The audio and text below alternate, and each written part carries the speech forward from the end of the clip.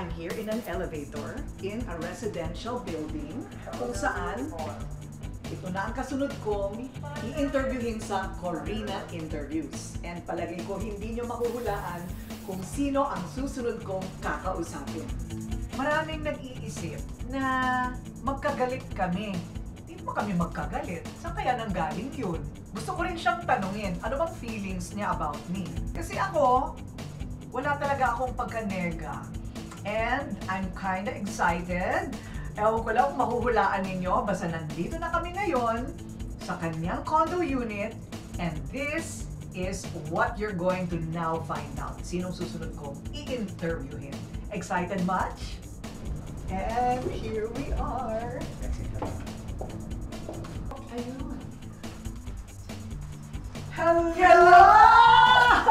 I am so thrilled. I can't believe Hindi this. nyo nahulaan, ano? Hindi nyo nahulaan. Grabe, tuwan-tuwa ako. Thank you for Wow. being here. It's like a museum. Thank you. Wow. Well, you also have a lot of artwork. Oo naman, hindi maganda. Ano, floor to ceiling? Ano ba Floor yan? to ceiling. I can't believe it. Hindi ko ako makapaniwala na nandito si Korina Sanchez. Okay. Kita nyo na, nag-host na siya, di ba? Sabi ko, cut muna, wala pa kaming ilaw.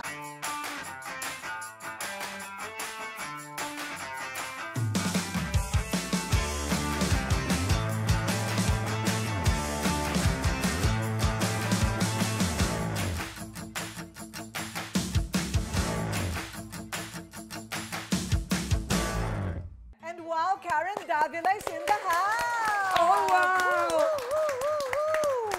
And I'm sure hindi nila nahulaan. Hindi nila nahulaan at kahit ako, hindi ko to na-imagine. Oh, di ba? I know, I worked with you for so long, but it's just so different that you're here interviewing me. I swear. Correct. Maybe I thought about it, but naisip ko, can that ever happen? And look, eto na.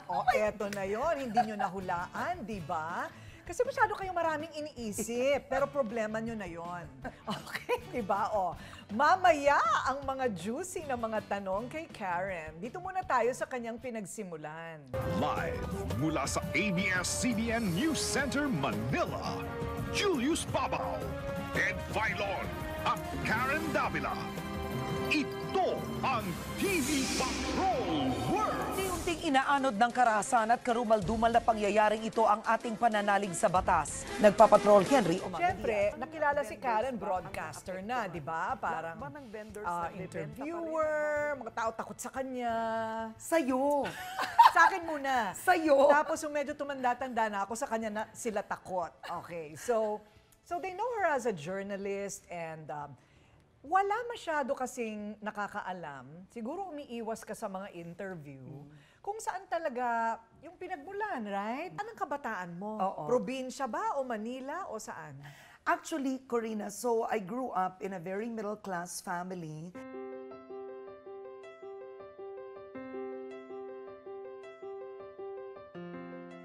I lived in a village in Parañaque, and I think, I don't know, a few streets away, dun ka rin nakatira. Yes! Yes. Oh, so we wow. grew up Teka in the muna. same village. No. What many people don't know, I can say your village. Merville! Yes. So I grew up in Merville, Parañaque. Oh. And what I want to tell yung mga viewers natin, so nung bata kami, I didn't know Korina yet, but I knew her brother. So her brother who passed away was Ramon. Ramon. And siya yung crush ng bayan in Merville. Oh, wow. So isa lang ako sa mga nandun sa village na, oh wow, si Ramon Sanchez, ang gwapo niya. Ang gwapo niya. I've said this in some school talks, no, when I want to inspire students, is during the time that Ninoy Aquino died, I remember, so I was maybe 12 years old, dun ko unang naramdaman yung hirap ng pamilya ko. Kasi we were always middle class. We weren't wealthy, but we weren't poor either. Kasi nag-aaral na ako noon sa Colegio San Agustin. Then I remember my father stopped working and my mother wasn't working. And marami in our village, yung kapitbahay namin, were selling their homes at lumilipat sa probinsya. So that was the first time I felt na ang hirap. I remember noon, that's when it started. In my teenage years, yung parents ko, sinanla yung isa naming sasakyan. Umabot sa ganon. Umabot sa ganon. Hirap sila magbayad ng tuition sa eskwelahan, and I was in San Agustin. And none of my close friends knew just what a hard time we were experiencing. Paano iginapang ng parents mo? So, yung nanay ko magaling sa maliliit na negosyo. And I also had titas who were very committed to us, to helping us. And kahit papaano kasi, my parents, my dad and my mom, even if we had financial hardships, masipag sila. So it was very difficult. So after nun, so high school, naitawid. Kumbaga from second year, dun ko naramdaman yun eh. Second year high school to fourth year high school. So from then on, I applied in college, and I wanted nung una to be a fashion designer. Then sinabi nga nung tatay ko, kasi mahilig na ako mag-drawing, sabi niya, ano ka ba? Pag hindi ka sobrang magaling dyan, ang hirap ng buhay mo. Wag yan. Totoo? May opinion siya sa fashion industry talaga. Kung hindi ako ganun daw kagaling. Oh. So tinanong ko noon sa tatay ko, I remember, what can I take up in college? So I took up mass communications only because number one, mahina ako sa math. Kasi isa lang ang math, di ba? Pag mass com, isa lang ang class. And then I passed both Ateneo and UP. I wanted to go to Ateneo then because my classmates were in Ateneo. But then I felt pag nag-Ateneo ko, mahihirapan pa yung mga magulang ko sa tuition. So nag-UP ako. This is the interesting part. I never thought, even nung nagmamascom ako, I would be a broadcaster. Hanggang nagmamascom ako, ang pangarap ko nun, maging fashion designer. It was a professor that told me, alam mo Karen, pwede ka mag-broadcaster. Hindi ako nanonood ng news noon. Mga early 90s, so I started to watch. And ang sikat na sikat noon, was si Lauren Legarda, Cheche Lazaro, at ikaw. Oh, wow! Hoy Gising! Hoy Gising noon. So, talaga namang dated ako, dated. But talaga, But you're part of everyone's history, her story.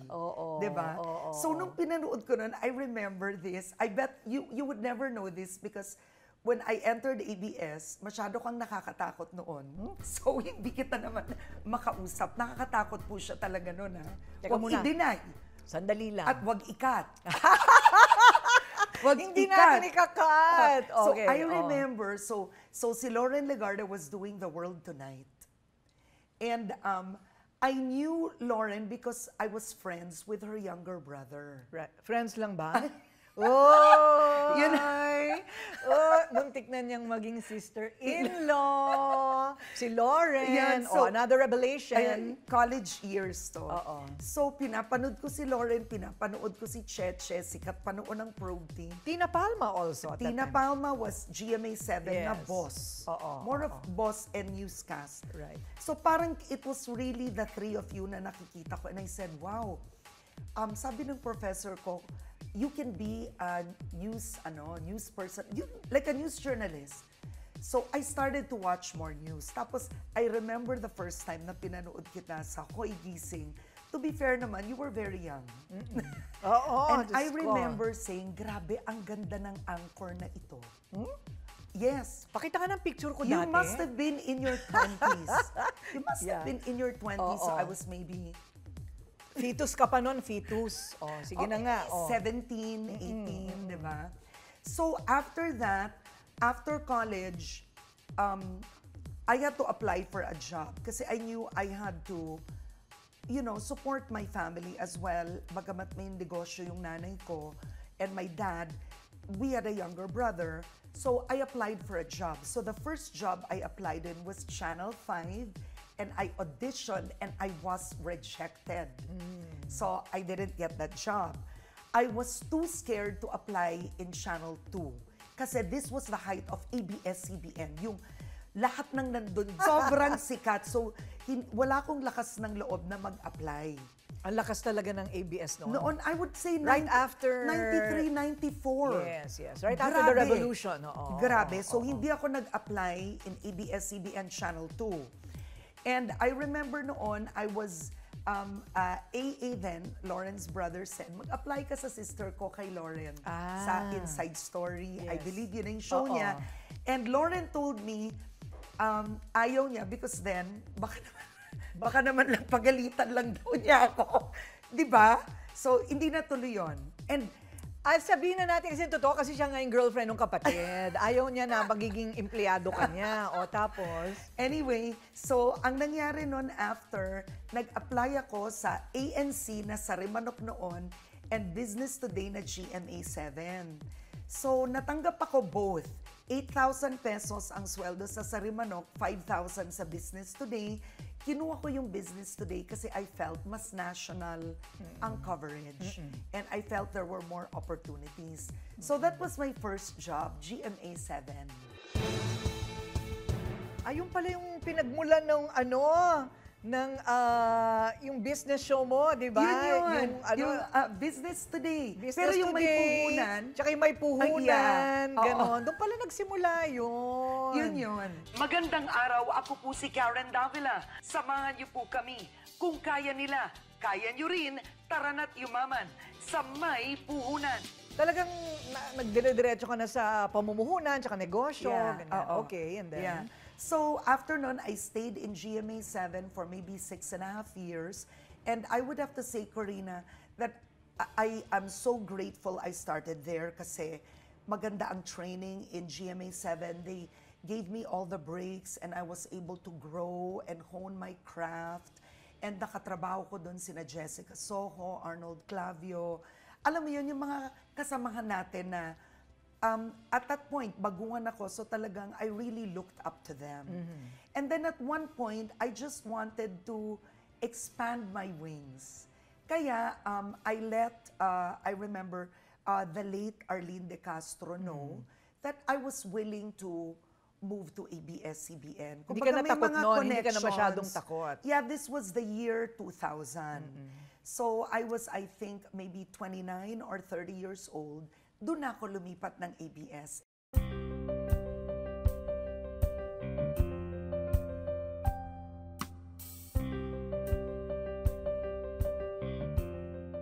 I've been in ABS-CBN for 22 years now. Wow. Let's face it, Korina, you're still young. I mean, I'm still young, even if I don't mean it literally.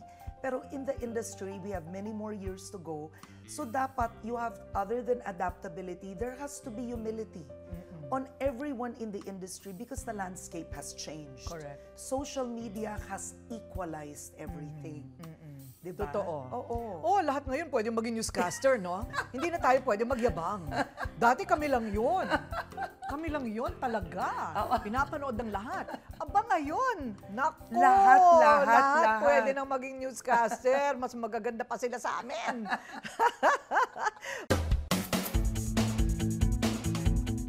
Ito ang mga bagay na hindi ninyo alam about Karen, right? Actually, I don't know why. Are you very private? You don't really talk about your personal life too much, right? Yeah, not really. Pero hindi rin naman kasi ako noon artistahin. Oo. You know what I mean?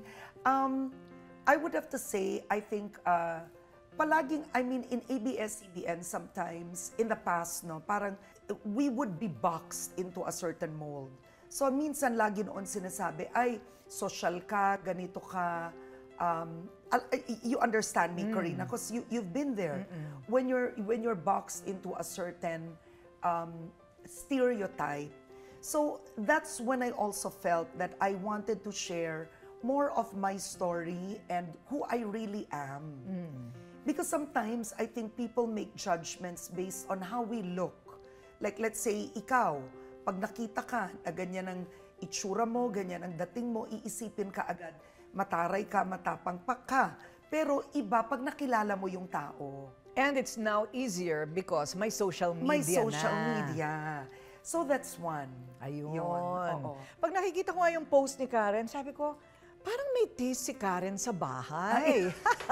Good morning! Welcome to a day in my life. Hello everyone, it's Wednesday. I'm Karen Davila working from home. Kasi frustrated artist ako, diba? So I could have been a fashion designer, an interior designer, but so are you. Yes, I mean, grew I've up. seen your Yes, your photos and features of your home. Right. I do my Yeah. own furniture. Oh, diba? Eh kasi baka hindi alam ng tao, yung mother ko was a singer and also an interior decorator. Kaya you can sing.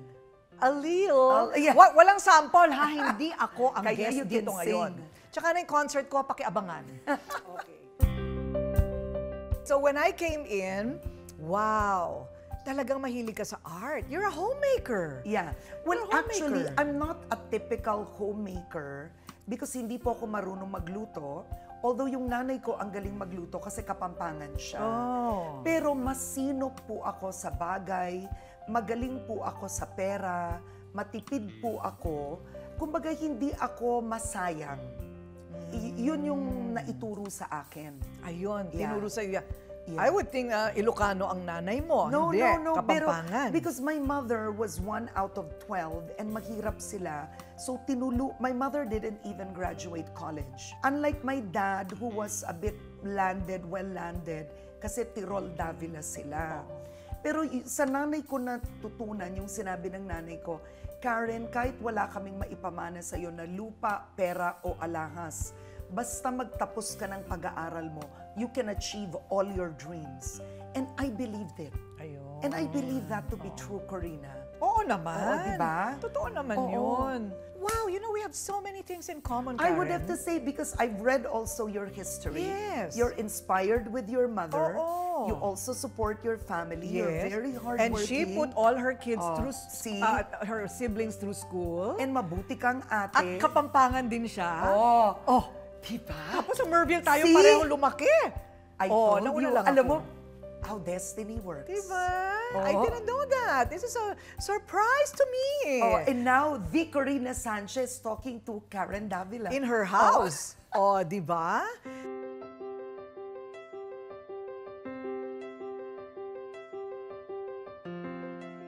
Okay, let's talk about you as, well, a wife because you fell in love. Nakailang boyfriend ka? Naman, hindi marami. Hindi. Ako, sasabihin ko talaga, nakailan ba? Ako, I think 4 na serious. I would say 2 serious, including DJ, but I did have boyfriends, maybe mga 4. Mga ganon. Mga ganon din, 4 or 5. Meron pala siyang mga hindi serious. Kasi, Okay. iba naman ang serious today. Okay, diba? well, Oo. mas bata siya sa akin. Ako manang ako talaga. So, anyway. Okay, so finally, bakit si DJ?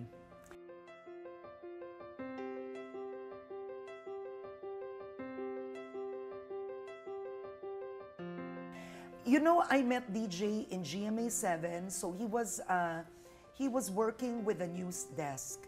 And I think what appealed to me about DJ was he was very quiet and he's very opposite of my father. I'm like my father, but my dad's still alive and I love him, but it was a very hard time growing up with my dad.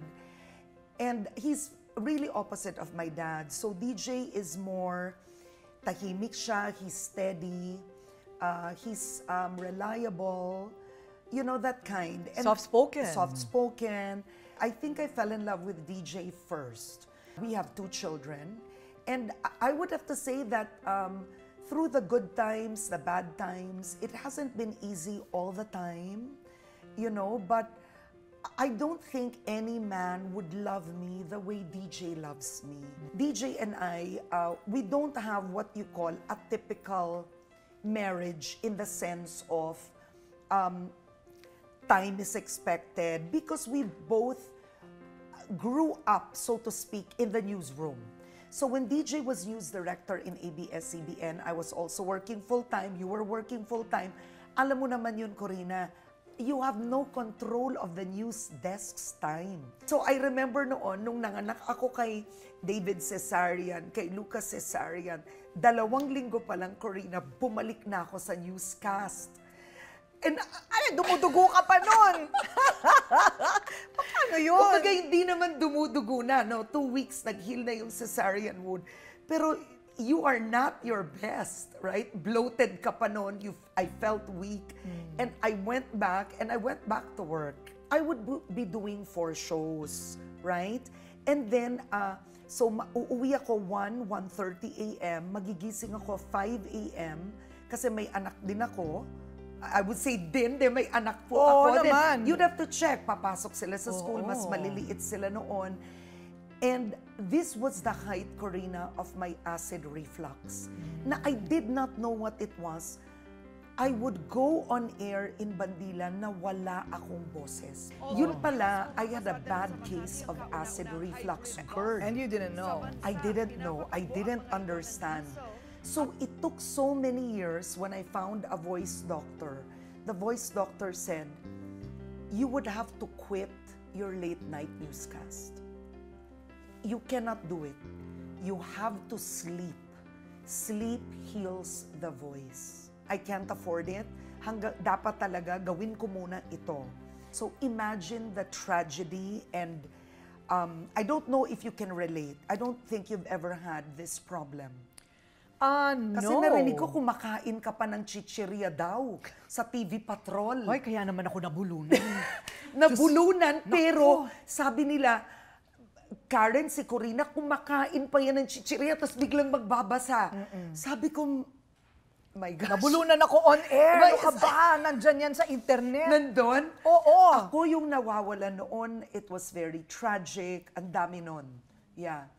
And, So, yes. Yan. So, alam mo, hindi alam ng tao yan. Yeah. Na you went through that kind of depression and that kind of health situation. I was so depressed. Your voice. Puhunan po namin yan. Yeah.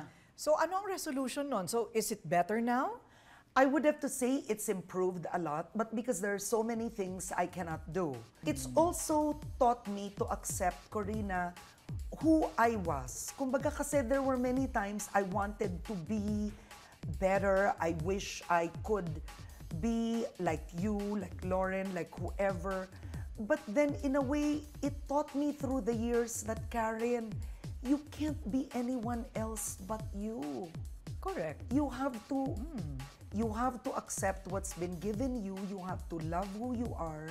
You have to make the best of what you have. And you have. Nax. Ano ba? One of Asia's most influential and powerful. And your roster of awards, mabigat na ang mga eskaparate mo rin. Alam mo yun ang sabi nila, you stay long enough in the industry, you'll win everything. Exactly. Totoo rin naman yun. Oo. Oy, pero hindi lahat ha. Hindi lahat. Hindi lahat. Eh, hindi ka naman nagsisisi na ito pa rin ang profession na pinili mo, hindi ka naging fashion designer.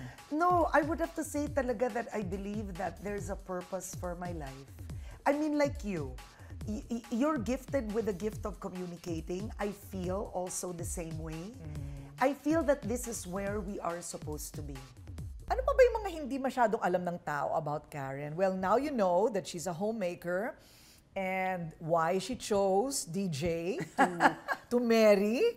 And eto ngayon, ang kanyang special and lovable child, David, which to her, and that she also went through depression.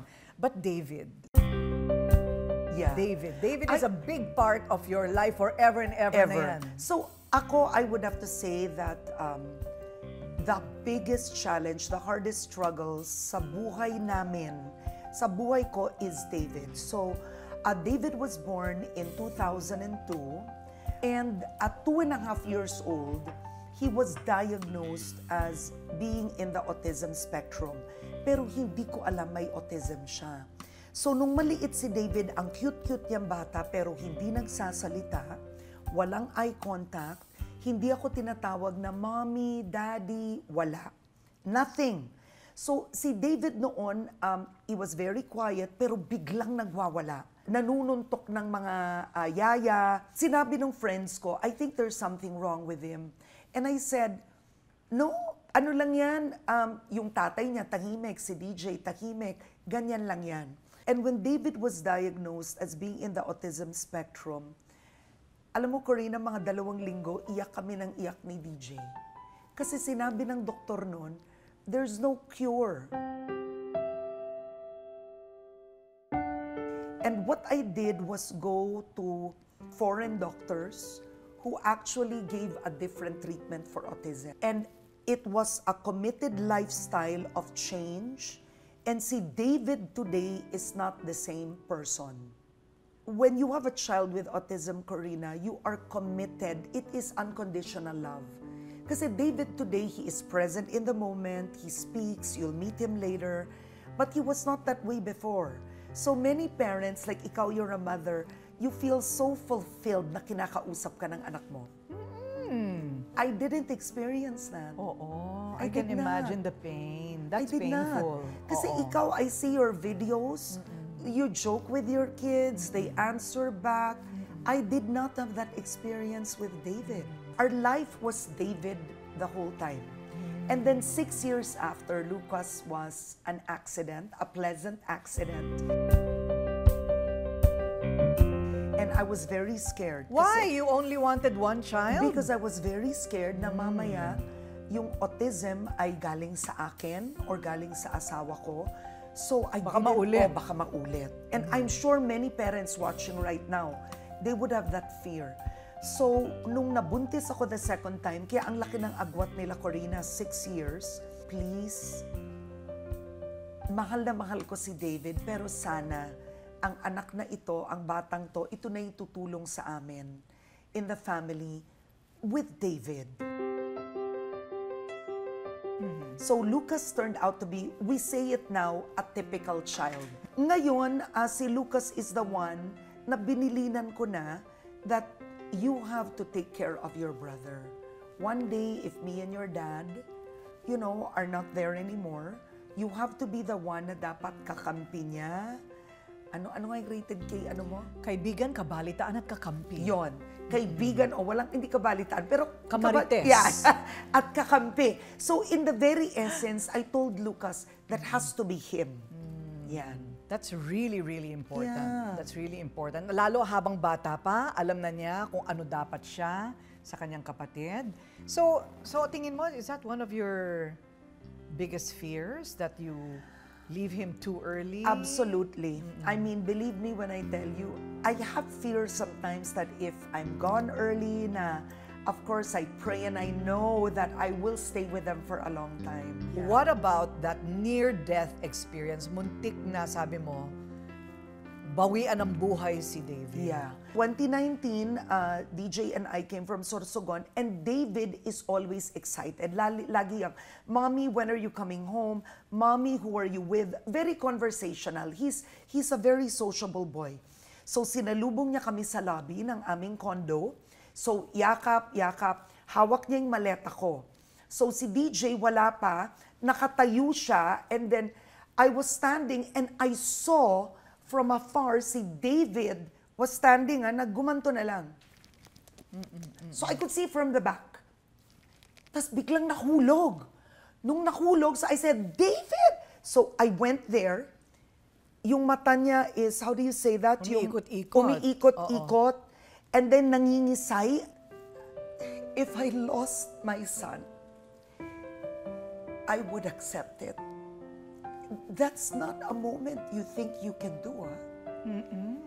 When I felt at that moment I could lose David, that he could be taken away, nothing is ours. So ako, I would say, you only realize when people you love, you can lose. I mean, don't get me wrong.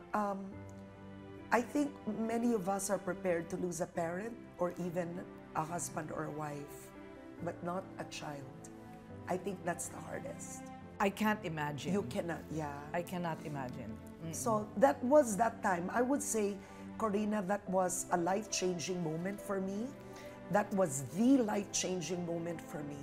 When David was about to die, and we were able to rush him to St. Luke's, but then after that, buti na lang it was in time.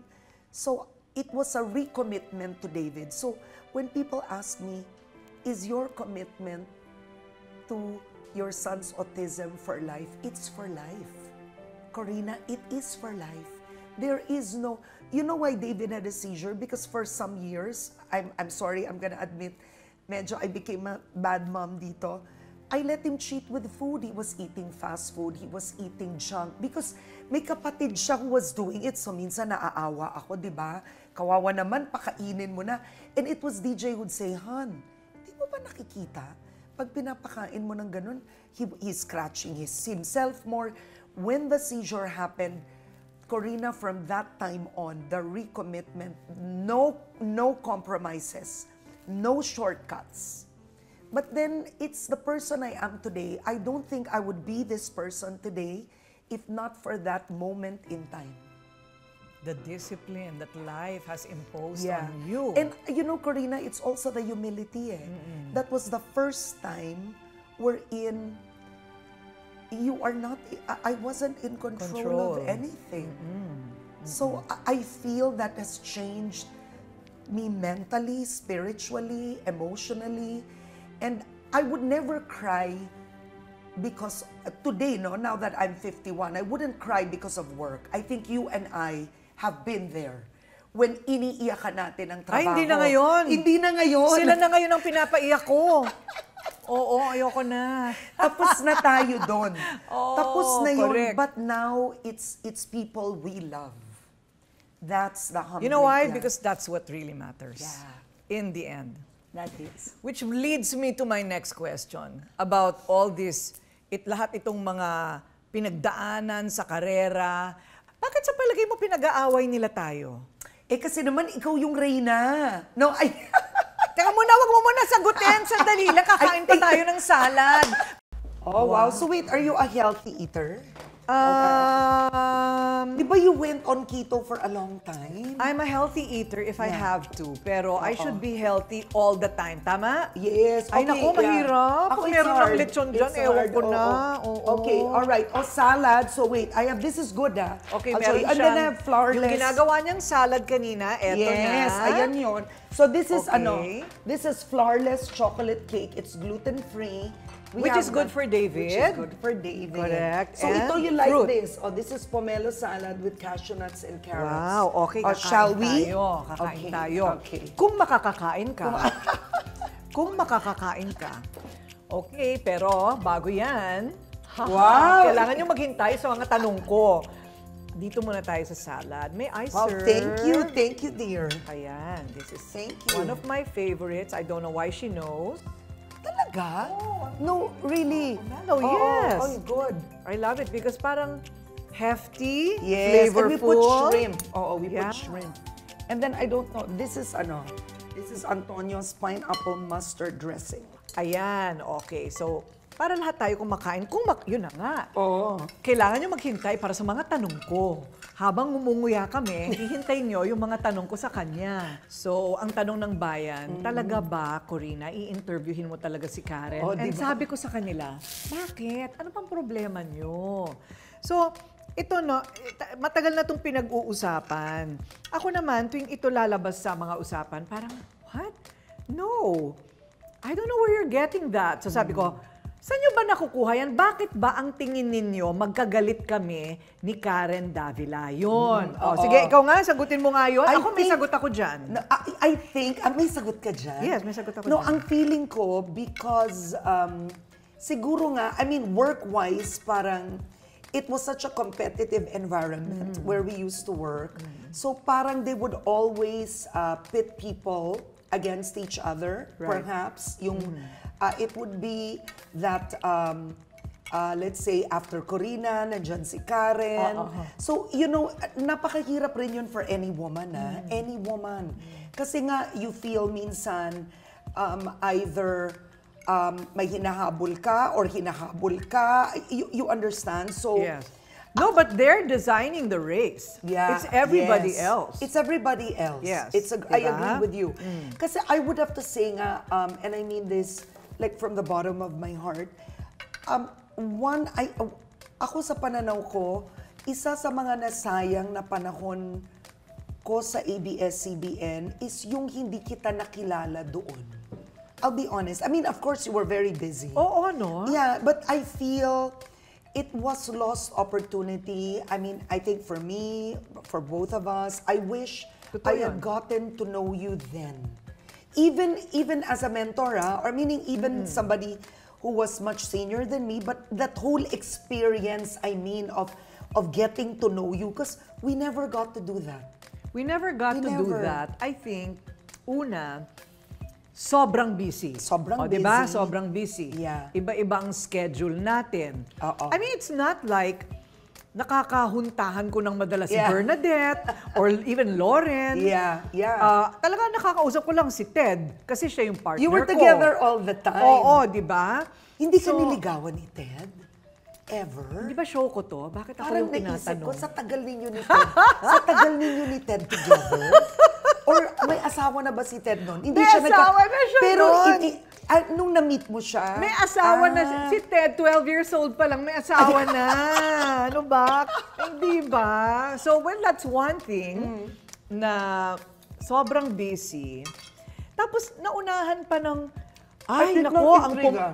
ang pumalit kay Korina, si Karen. So, Yeah. baka galit si Korina kay Karen. Actually, hindi Yeah. Ito, desisyon ng management yon nung pinalitan mo ako sa TV Patrol. And there was nothing. Remember when Mar ran? Yeah. I even invited you. Yeah. And wala talaga yon kasi desisyon talaga yan ng mga boss namin ng mga panahon na yon. Pero ayan na, naunahan na ng mga intriga dito, intriga doon. Tapos hindi pa tayo magtagpo sa schedule natin. Yeah. And I think we didn't know each other well. Oh. So I think that's also a Correct. factor. Hindi I tayo, mean, sabay that- hindi tayo sabay nagsimula eh. Oo. I think Correct. kasi if you don't know each other, you also tend to, I think, respond to your fears and also listen to other people, right? And remember when I replaced you in TV Patrol 2004? Napakahirap nun for me because I felt I wasn't ready for TV Patrol then. I think I told you that. I mean, I'm not sure if you remember. But I was, I think, 34. I felt I was too young for TV Patrol then. But then after 6 years, by 2010, I remember that when management told me you were coming back and Kabayan was coming back. And do you know, that's when I understood. I mean, I didn't, because I felt it's par for the course. I mean, of course, malungkot ako noon, but kung nangyari nga kay Korina, alam nga naman magreklamo ko na mangyayari sa Pwede akin. magpalit. You understand? Yes. So feeling ko, ba't ako magre-reklamo? Kay Korina nga nangyari yun. She was on the top of her game. And then ako, if she comes back, parang what makes it any different? That's how I felt. Correct. It's true. I'm so happy that you think that. Yes. Kasi ganun din ako eh. Parang yung, alam po ninyo sa news, talagang ganun yon. Isa lang ang newscast na primetime. Yeah.